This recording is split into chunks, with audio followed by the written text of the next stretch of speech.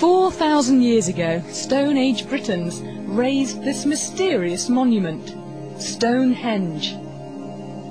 Nobody knows how they did it, how they moved and stood these massive stones. It's a scientific mystery. This man swears he's cracked. He's building his own Stonehenge in his Flint, Michigan backyard to prove it. Wally Wallington's not a scientist, but he knows a thing or two about moving rocks. That's a 300-pound block. This is a 1,600-pound block. Not too difficult. He's a retired construction worker whose passion is moving heavy items. His feats always draw a crowd, mostly family. I thought he's crazy. Who cares about moving blocks around? But then when you look at the magnitude of the weights that he's moving around, it is really impressive, and he's not using any equipment or anything. In playing with blocks, Wally thinks he's discovered how Stonehenge was moved. This is my first Stonehenge arch I permanently put in place. It's 3 blocks, they weigh over a ton each. It's all based on a very simple technique. I found a simple explanation for this, to move a block about the weight of a minivan, would be to place a stone underneath it. And once I balance on it, I can spin it. Of course, with that spin, you've seen I didn't go anywhere. But I got 2 handles on my lever, and I could place another stone on this side. Now, every time I spin a half rotation on each stone, I move the block horizontally, the distance between the stones. For my own output, I could move a 1-ton block 300 feet per hour. Using this technique, he's moved everything from 1-ton blocks to buildings.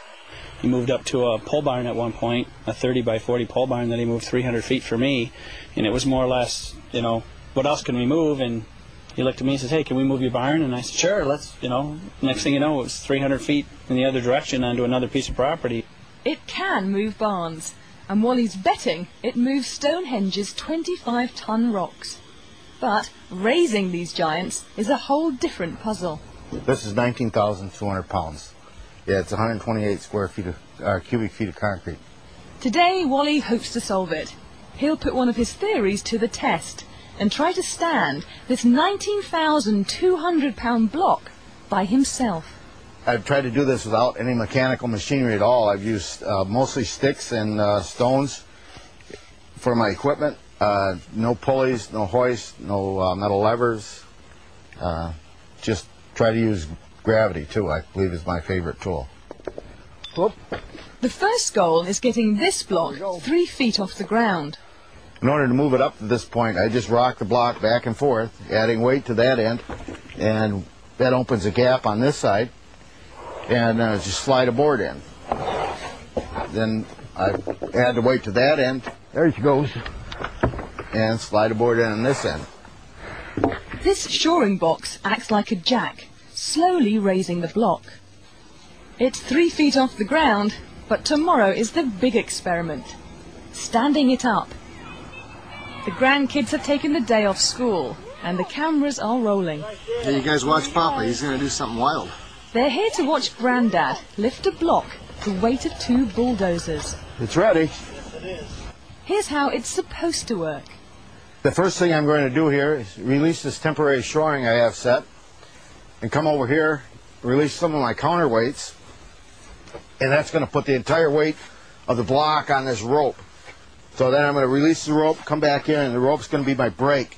I'm going to guide it into the pit. The easiest way I can explain this is this is just a big teeter-totter, and I got the big kid on that end, and he's going to go down, this end's going up.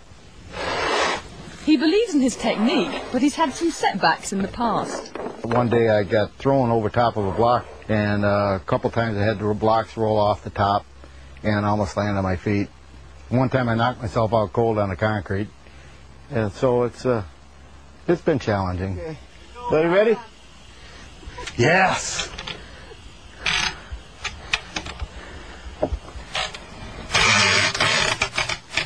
All right.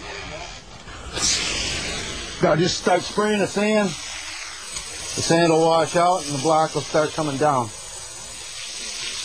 Once the sand is washed from the pit, the block's own weight slowly stands it up. Okay, finally, she's between the lines, guys. Looks good. He did it. Thank you, guys. Raised a massive block using a technique so simple that Wally believes it must have been used to raise Stonehenge. If they were to use this technique to raise the stones at Stonehenge, I believe they could have got it done with a lot smaller crew than anybody has imagined before. It won't be long before this backyard is a little more crowded. This is my first block in the circle. I plan to have 8 of them standing on end like that, all up 11 feet in height. The next one may be a little heavier. We're going to keep going a little further with it. Until then, the only mystery that remains is this stone circle's name. Wally's Wonder Circle. How about the Wallington Circle? What's that? Stonehenge Reloaded. There you go.